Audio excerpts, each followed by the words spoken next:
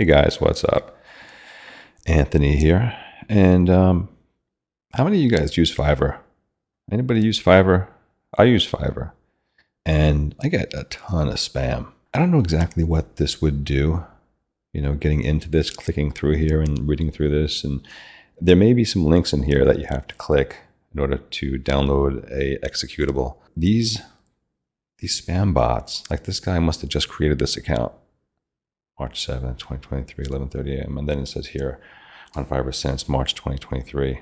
So yeah, he's spitting out spam. This is just a bot. But Fiverr's got to get control of this. This is not cool.